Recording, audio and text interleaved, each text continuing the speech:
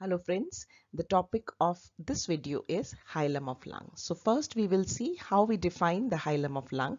Then we will see what is the difference between the hilum and the root of lung. Most of the students, they think that the root of the lung and the hilum are one and the same thing. No, they are different, and we will see how these two terms are different. Now this topic is very important because not only in the theory exams the questions are asked from this topic, in the practical examination also, in the spotting as well as in viva voce the questions are asked from this topic. So let us see in theory exams what kind of questions are asked from this topic. They are, you can be asked to write short note on either hilum or root of lungs, or you could be asked to draw label diagram to show structures passing through the hilum of either right lung or left lung or both the lungs. Then you can be also asked to enumerate the structures passing through the hilum of the right or left lung from before backwards or from above downwards. Let us now define what is hilum of lung. So in this picture you can see here, this is a comma shaped area through which a number of structures are passing through. You can see the red colored right here. The arteries are there, veins are there, and the nerves are there. So this area which you see here, comma shaped area, this is known as hilum of lung. In Latin, the hilum means depression. So this area is slightly depressed from the surrounding area. So we can define that the hilum of lung is the area of lung through which the structures either enter or leave the lungs. As I said earlier, the hilum and the root of lung, they are not one and the same. So let us see how they are different from each other. So in case of root of lung, it is, you can see in this picture, this is the root of lung. And here you can see the hilum of the lung. So the root of lung is a short pedicle that connects lung to the mediastinum. And which structures in the mediastinum? Mainly it is the heart and the trachea. And what does it consist of? It consists of structures passing to and from the lung to the mediastinum. So basically you can say that the root is made up of all those structures which are entering the lung or leaving the lung. And they are covered by a layer of pleura known as the mediastinal pleura. So here we can see now the hilum of the lung. What is hilum of the lung? As described earlier, this is a comma shaped area of lung through which the structures either enter or leave the lung. So basically now it is very clear. Hilum of lung is the area of the lung, right, through which the structures are either entering or leaving the lung. Whereas the root of lung is made up of those structures which are either entering the lung or leaving the lung. So this is the main difference. Now about the pleura. So relation to the pleura. Structures of lung root, they are surrounded by extension of mediastinal pleura, which you can see here, right? This is part of parietal pleura, and at the margins of the hilum of lung, the mediastinal pleura will become continuous with the visceral pleura, which is tightly adherent to the lung here. Whereas in case of hilum of lung, obviously this is not covered by any pleura. On the margins you can see here the attachment of the mediastinal layer of the pleura, which extends downwards as pulmonary ligament. Now, where exactly the root of lung is located, at which vertebral level? It is situated opposite to the bodies of T5 to T7 vertebra. Now, structures passing through the hilum of lung. As I said, they are going to enter or leave the lung, right?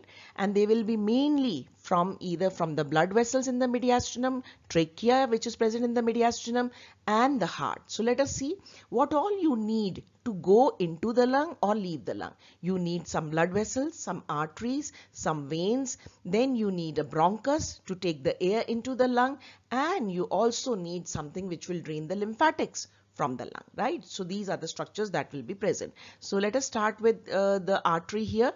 You have two kinds of arteries here. First is the pulmonary artery, which will take deoxygenated blood to the lung, and we also need to have bronchial arteries which are going to supply the bronchial tree, right? So in case of left lung we have two bronchial arteries. On the right side we have only one bronchial artery. Then veins.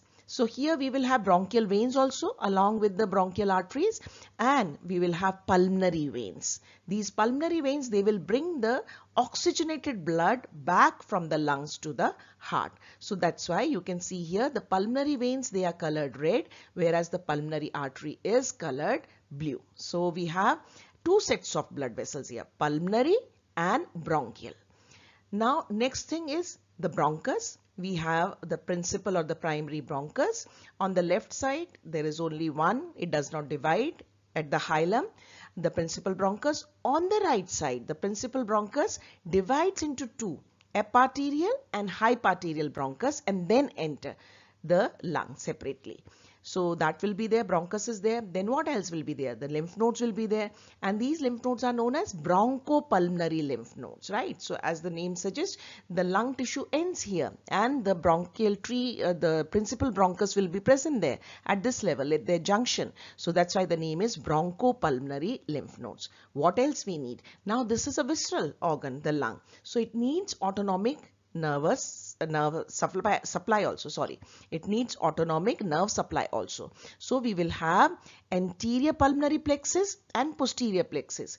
What is going to contribute to this plexus? The parasympathetic will be from the vagus and the sympathetic will be from some thoracic spinal segments, right? So that will be forming the plexus, and then they will supply the bronchial tree of the lungs. So these are the structures which will pass through hilum of lung. Now, so how these structures are arranged at the hilum of the lung from before backwards, right? So often you are asked in enumeration to write down the structures passing through the hilum from before backwards, right? You cannot write haphazardly, you have to be precise. Now in both right and left lung, the arrangement will be same. So let us see which structure would be placed anteriorly. The anterior most structure will be the superior pulmonary vein. So as I said earlier, you have two pulmonary veins. This is right lung, this is left lung. So this is anterior aspect, this is posterior, and this case this is anterior and this is posterior. So the anterior most structure will be the superior pulmonary vein, right, in both the lungs. Next structure would be pulmonary artery, which you can see here. This is the pulmonary artery, and the posterior most structure will be the bronchus, right? So you can see a bronchus. In case of right lung, we call this bronchus as the hyparterial bronchus along with the bronchial vessels. Now how do you remember this? To remember this, you should just remember that the structure which has got thinnest wall will be anteriorly placed, then that is the pulmonary vein, then the pulmonary artery which has a slightly thicker wall, and bronchus obviously has got the thickest wall because it has got cartilages in its wall, right? So the pulmonary vein most anterior, then pulmonary artery, and then the bronchus would be there. So this arrangement is similar in both the lungs. Arrangement from above downwards. Let us see. Again, we can see this is right lung and the left lung. First, let us look at the right lung. So here in the right lung, as I said earlier, the difference would be because the principal bronchus divides into eparterial bronchus and the hyparterial bronchus.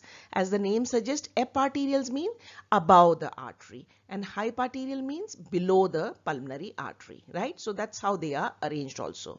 So from above downwards, the uppermost structure would be eparterial bronchus, then would be the pulmonary artery, then we will have the hyparterial bronchus along with the bronchial vessels, and the lowermost structure would be the inferior pulmonary vein. Now the inferior pulmonary vein here, okay? So how do you remember this? Actually, if you forget about this eparterial bronchus for some time, then look at this. The artery, it starts with the letter A. Right?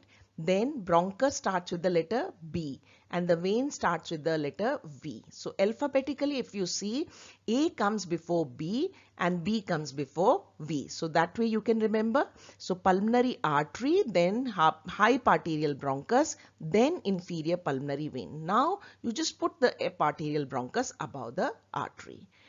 On the left side, the arrangement will be or similar to that on the right. The only difference would be that we have only one principal bronchus. We don't have eparterial or hyparterial bronchi. So here the arrangement is simple.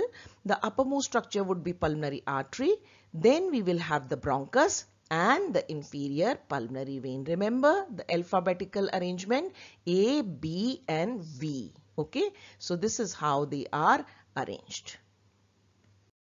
So that's all for this video. Thanks for watching, and if you have not subscribed, please subscribe my channel so that I can put more such videos. And if you want the questions and answers in anatomy, all types of that, then visit the website, that is anatomyqa.com. Thanks once again.